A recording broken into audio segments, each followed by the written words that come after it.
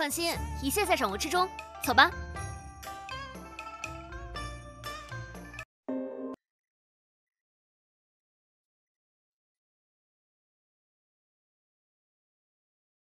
不知宁王殿下驾到，有失远迎，望请恕罪。免礼，请。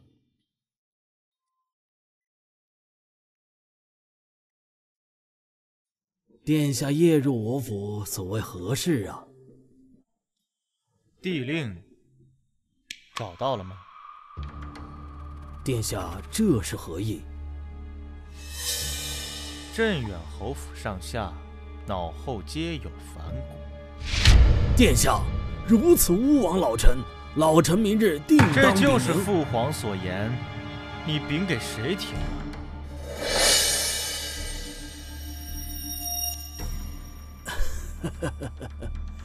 久闻宁王殿下闲云野鹤，不涉朝政，没想到将朝堂之诡谲、人心之叵测看得如此清楚啊！你将齐若隐嫁给萧天瑜，不就是为了给找帝令拖延时间吗？如今帝令消失得无影无踪，你一定也心急如焚吧？齐侯爷，本王不跟你兜圈子了。以你现在的实力，若真等到无路可退之时拼死一搏，也不过是个兵败身死的下场。你倒不如怎样？和本王合作。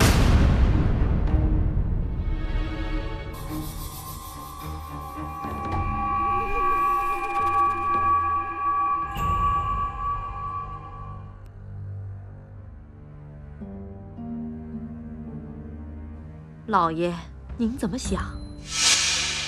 找不到帝令，也只能退而求其次了。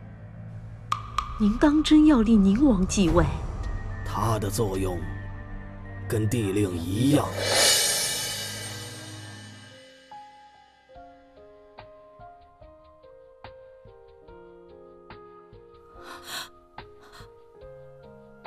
预言，你快走，快走啊！何必如此激动呢？啊？你为什么要和预言一起来？有些话他不该听的，你答应我的，你忘了吗？这哪有预言啊？一派胡言！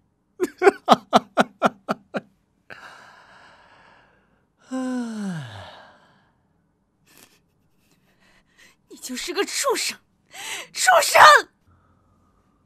黄月，妖女难驯呐。